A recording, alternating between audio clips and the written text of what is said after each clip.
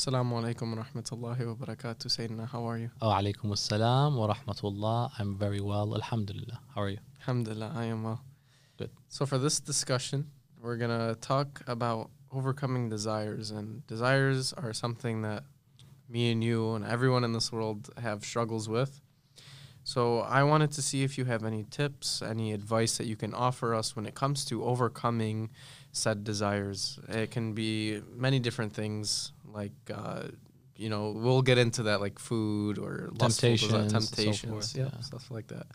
Yeah, I wouldn't be truthful if I said there's a way where you can never have any desires. We're human beings. The nature of humans is that we have cravings and desires and temptations. This is built in us biologically. Islam, being a perfect religion, you are not a perfect religion unless you address every aspect of life, has addressed this. That you will find yourself, whether it's in the small or in the large, struggling with desires. Desires can come in waves. They can come only during shocks. They can come in triggers. They can come in certain specific relative manners. Now, having desires intrinsically, inherently is not haram. I might have a temptation. I might have a desire. It's not haram to have a desire. What, you controlled the desire? You told it to come? Sometimes we introduce them, of course, but there are times, biologically speaking, we might have a desire. You were deprived for the longest time from a nice warm meal. You are craving it. You can't force yourself to not crave it, especially if you are triggered by something. You might see or smell, see, touch, taste, just a glimpse of whatever, and you're like, oh, that was delicious, I want more. My desires are exponential at this point. There's that aspect. You are not in the wrong for having them, but sometimes we bring them upon ourselves because we place ourselves in situations and circumstances where we become more prone to having these desires. And a desire is similar to that of smoke. Just one step away from flames and fire. You don't jump to consuming that prohibited thing or that illegal narcotic or whatever. You start off by having a desire for it. Then you decide to make that decision. It could be in forms of consumption, and it can be in temptations, like lustful desires. Lustful desires, by the way, again, this is very important. Intrinsically, they're not haram to have because they can happen involuntarily. Now, if it's the wrong type of desire, you could have a craving for something haram. It's the wrong type of desire. The fact that it became manifest inside you sometimes was out of your own control. This becomes your jihad. This is your internal struggle, the jihad al-nafs, the greater jihad. Ever since we were little, we were always told the jihad al-nafs, the inner, is the more significant than the one that involves combat and war, because that's called the small jihad. But then the real big one is the internal one. This temptation inside me, internalized, is my jihad al-nafs. Now I have to fight the urge. Now, temptations, lustful, sexual desires, and food and all these cravings, they can be manifested in halal, can they not? They definitely can. Instead of that pulled pork, excuse my examples, that you saw on TV that looks good but you know is haram, or that alcoholic beverage that looks refreshing, they're all alternatives. There definitely are. There's a pulled chicken, there's a nice iced tea. There are alternatives. You shouldn't necessarily feel guilty for having them, these desires. But you should control the type of desire that comes inside you, that is apparent inside you. It's better to have desires for things that are halal. But if you end up having them for something that's not necessarily halal, try to manifest it through halal. Sometimes people say, look, I can't help it. That looks delicious.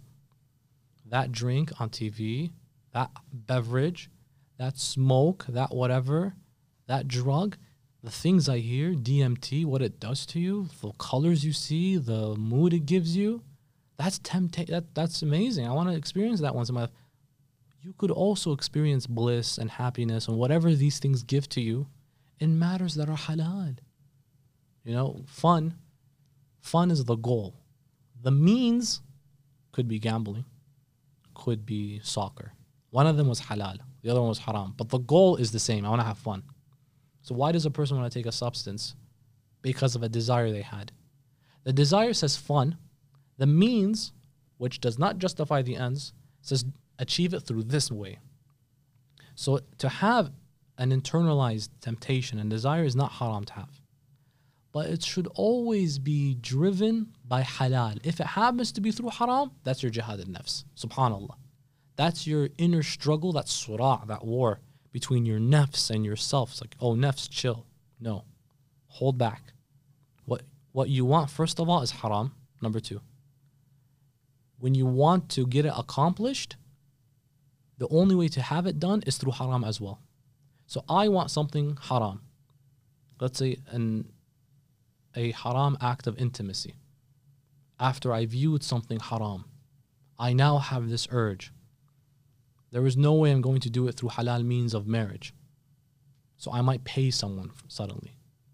The temptation was wrong to have because it was triggered through haram because I watched something haram, let's just say. The means can only be now established by approaching someone in the haram way as well. Both the urge and the execution of that urge is haram. But it's just a fine hair that you can tune. The urge might be temptation lustful, but avoid the trigger that brought it in the first place. Fine. The trigger didn't bring it. It wasn't triggered. You didn't watch something. Most of us, alhamdulillah, we've never seen any of these horrible things. But sometimes we're born with them. We're born with temptations. What can we do? I mean, you want to make me feel bad for being a human being that has temptations, biological, God gave me. We can't adopt the life of celibacy as the Christian hierarchy of priests. They adopt that lifestyle, particularly the Catholics. And in their belief, they feel that this gets them closer to God, where they act celibate. They avoid all forms of intimacy, and that brings them to God. But you can also see the damages that does to acquire, to a pasture, to a group of people, the tarnish, the abuse that happens, and so forth. So we can't live that lifestyle either. There are ways to enjoy halal food. There are ways to enjoy temptations. So they're not haram to have to begin with. I think that's one way we should approach desires. They're not haram to have. If you have the haram type of desire, that becomes your jihad al-nafs. You could still act upon that desire even if it's haram. Initially, I saw something that was haram that I wanted. Instead of obviously doing the haram, I'm just going to do the halal alternative. You can still get this out of the way. So desires are not that bad. And many times they're inevitable. It's a matter of your free will. How do you act upon this desire that you now have? You're faced with this dilemma, honestly, you really are. And this dilemma is not between anyone or anyone. It's between just you. Not between anyone, just you. It's you and your nafs.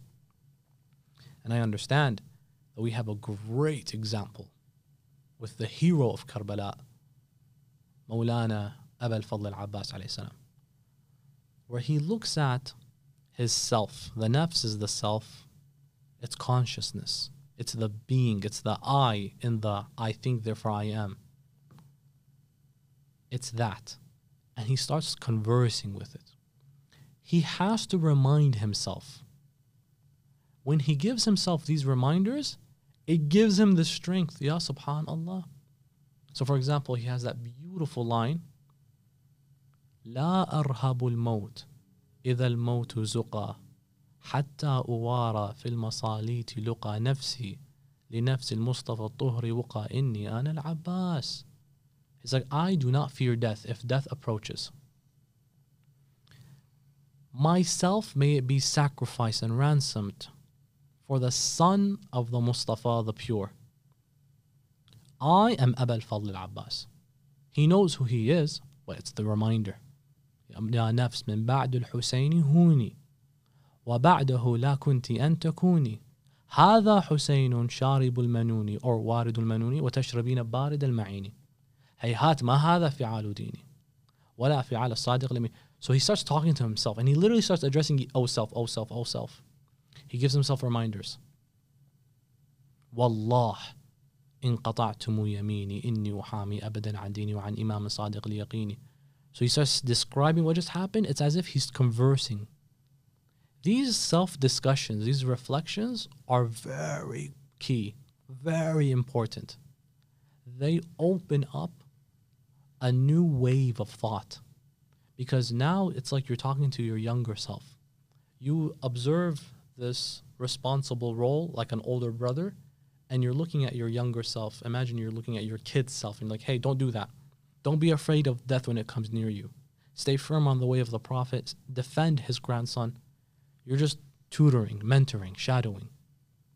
That internal discussion is the best way to get past all forms of temptations. And now, back in his example, alayhi salam, his temptations were just pure, natural, and beautiful. Wanting water. That's beautiful. There's nothing wrong. It's not necessarily It's not haram. It's not no. even necessary. It's in fact necessary. Drink it. But he has a principle that is so commendable, so honorable.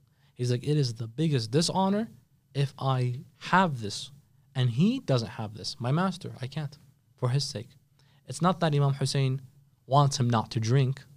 Imam Hussein, of course, wants his family to be in top shape, to be healthy, to survive, to not struggle. Imam Hussein would have wanted him, one may even imagine, to not struggle, which means go and drink. But he has this absolute amazing loyalty that turned into a foresight that we study until today. How many years has it been since the events of Karbala? SubhanAllah, it's been over 1,400 years.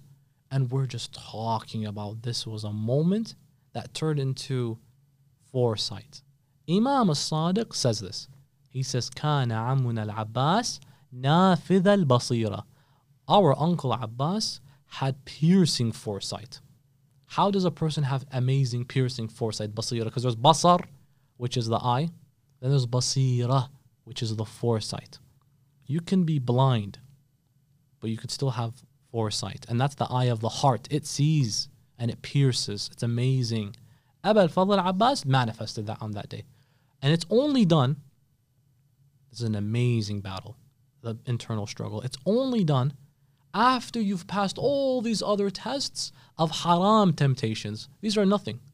Once you get into the halal temptations and you still say no to them, when you could engage them and it's not even haram, but you still gave a bigger priority in life. Water is halal, especially when you're dead thirsty. It's even more halal. Oh my God. You still said no to that, lillah, for Allah's sake. That is a, honestly, I don't even have words for that. See, Abu al-Fadl Abbas alayhi salam, him overcoming this desire, like he is the best example of Truly. of overcoming Because desire. you know, we're struggling to overcome haram desires, and it's such a battle. If you can get to a point where even the halal desires you're still saying no to because of Allah subhanahu wa ta'ala's sake, because not all that which is allowed should be done necessarily. It would have been unbefitting. Abu al-Fadl al-Abbas drinks water when Imam al-Hussein is thirsty. It would have been unbefitting. He is my master. He's my imam. He's the imam of Abu al-Fadl al-Abbas. My imam's thirsty. I'm going to drink. It's not haram, but it's unbefitting. When you start avoiding the halal because of befitting, appropriate, unbefitting these cases, that's when you've made it to another level. And you can only do that by talking to your nafs. Speak to yourself as if you're talking to someone else. Give yourself motivational words, encouragement, advice, discourage it. Don't be afraid of death. Don't do this, don't do that. That struggle of the self is amazing when it gets to this point where these small haram things I used to think were temptations, I'm past that. I'm past that. And it's not a surprise. Abu al-Fadl al-Abbas comes from that family, or a family where these temptations, they're nothing. They're nothing to them. They are at a level where they're looking at the halal and they're still saying no to you because they have a higher, greater priority. I believe in our lives, we can take the Abbas archetype. Self-assurance, talking to yourself. Literally do that. It's a quality of wise people, by the way. They would say a common trait associated with higher IQ individuals, specifically geniuses, are that they would constantly be seen talking to themselves. They would speak to themselves. They hear their voice. They hear their thoughts. I just have them. They manifest them by speaking, and they're like, that doesn't sound as good as I thought it did. Let me rephrase it, for example. This quality, clearly you see it viewed with Abul Fadl Abbas, clearly you see it viewed with all these wonderful leaders of ours, these examples. We can take some of it and manifest it into our lives. So we talk about the battle between ourselves, like with the nafs, but what about when it comes to shaitan? Like when he comes into play, because he clearly has to have some sort of influence on our desires. Even if maybe it's halal, he can still, have his little whispers to encourage us to do something that we don't want to do. Oh, absolutely. No, shaitan, sometimes he can't tell you to do haram. So he'll tell you to do a halal that isn't the most appropriate. You know what I mean? So it's like, I'm not going to just jump and say, do smoke that whatever, or drink that whatever, or inhale that, or ingest that, or use that. He can't do that. It's not going to work with you, all right? But what he can do is he say, hey, watch that movie where that's done. That's why some movies, they're not having an explicit scene, which is typically haram. Watching someone drink alcohol, you should look away. Why? Because when you start normalizing that, then in person, you start seeing that, it becomes something familiar to you. He says, keep looking, keep watching. It looks good, looks refreshing. I swear that sometimes I'm sitting with a few people. I hate throwing my friends under the bus. But these guys, right, the TV's on, right? We're watching a show together. Season finale, I remember it was Game of Thrones. Horrible, by the way. Horrible ending. I still can't even. We'll complain about that later. So the commercial comes up and it was Bud Light. The beer company, whatever. I turn away, right? Everyone's dead staring. Oh, turn your face, man. What are we looking at? Two people making out? No, we're not. I'm like, but relax though. It's just change the channel. Who cares? The detail, they show it crisp, the ice. They make you want it. The person is sitting on like Bora Bora Beach and he's drinking it, and it's like, dang, that does look enticing. I'm like, these guys are just staring dead at it. I'm like, bro, change the channel. Change the channel, turn away or whatever. Who cares? It's not haram. That's not the point. It's the desensitization that he then starts to play with you. You mentioned Iblis. Watch. In person, it's going to become so much more easy. Normalized. Sitting on the table, normalized. Suddenly, you know what? It was really cold looking on TV. Is it really cold if I touch it? One thing goes to the other, and then you're innocently drinking suddenly. So he does play this very important role. One of the best ways to avoid all of these is to avoid placing yourself in such situations to begin with. Some people say, I get these temptations and desires. Okay, who do you surround yourself with? Well, the people that you're with are constantly people that mention these things. Urges. We live in a hypersexual generation today. Your group of people cannot talk about anything except this stuff. Well, it's no surprise. Look at the follower list you have on Instagram. It's all models. It's all half naked. I was just half naked. It's all 95% naked individuals. It's like you're constantly exposed to these things. Of course, you're going to have temptations and desires. Then you struggle to find a potential spouse, etc., that safeguarded their modesty for your sake, and you haven't done any of that for her sake, for example. The other way around too, for sisters. The exposure of men justifying, well, it's not haram, the awrah of the guy is different from the girl, right? So then that exposure of the body can be a bit loosened. But that doesn't mean you can just start viewing with full detail a man and his figure and his form, etc., and the way he behaves and interacts.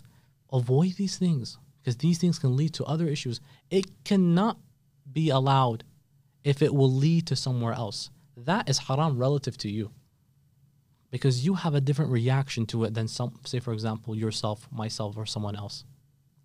A cartoon character, for example. I'm not looking at a person, but if clearly common sense dictates something explicit is being shown, I have to turn around. I can't see that. It's like, Bubba, grow up. You're not a man. It's just a cartoon character. Yeah, but use common sense. It can still be a trigger. It can be it's a clear trigger. It's haram for me in that moment suddenly. And I see people, they justify the nonsense like this. They're like, okay, well, you know what? Technically, it's on a screen. I'm not really looking at a human being. Oh my God.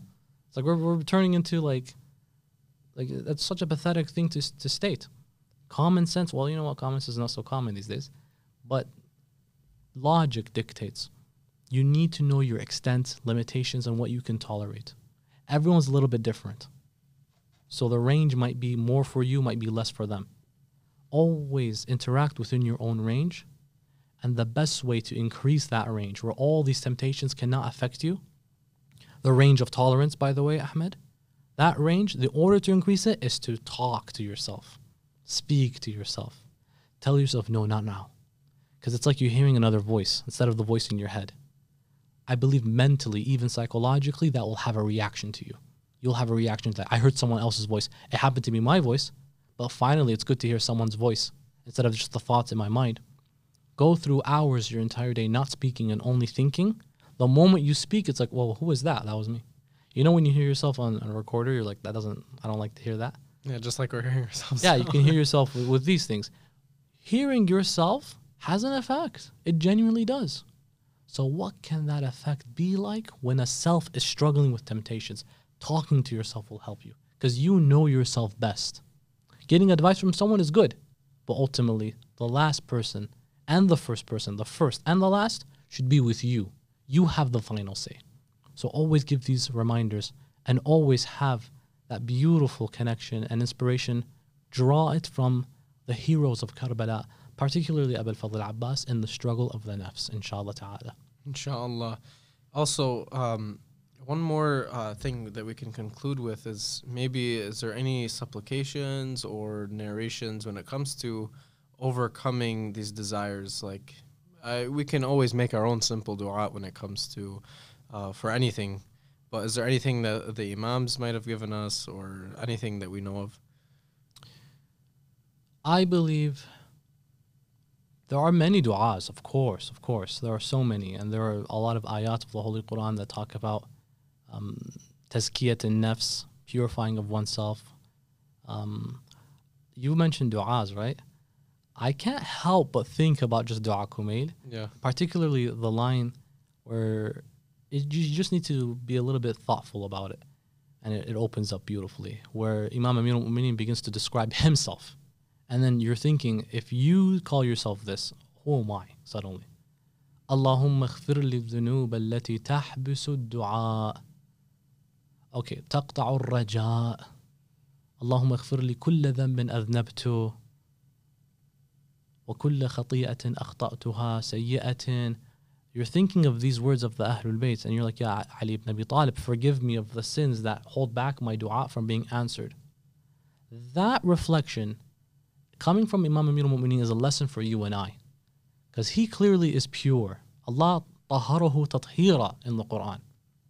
So these words are meant to be uttered by us, subhanallah. So when I begin the opening words, Allahumma ighfir li dhunub allati tahbisu ad-du'a, from there onwards, I believe those are going to be healthy reminders for all of us. You're asking Allah, I have shortcomings, I have sins, Ya Rabbil Alameen. Forgive me of these sins. I will improve, Ya Rabbil Alameen. These are healthy reminders because they come from the lips of the Ahlul Bayt. And I truly believe these are going to help with the tazkiyat and nafs, the purification process, definitely. Inshallah, you have provided us again with a lot of great, useful information. Habibi. And I really love Inshallah. looking at Abu al-Fadl Abbas when it comes to I truly like think this. so. And we mentioned dua made from his father, right? Yes. He is the product of that. So it's not too surprising. The apple does not fall far from the Someone tree. who is a warrior on the battlefield and against his nafs as well. Against his nafs as well, subhanAllah, inshallah. We ask Allah to grant us the ziyarah of Abu al-Fadl and to allow us his visitation and his intercession and to be more like him in this dunya and in the akhirah, inshallah. Inshallah. Assalamu alaikum. Wa alaikum assalam wa rahmatullah, habibi.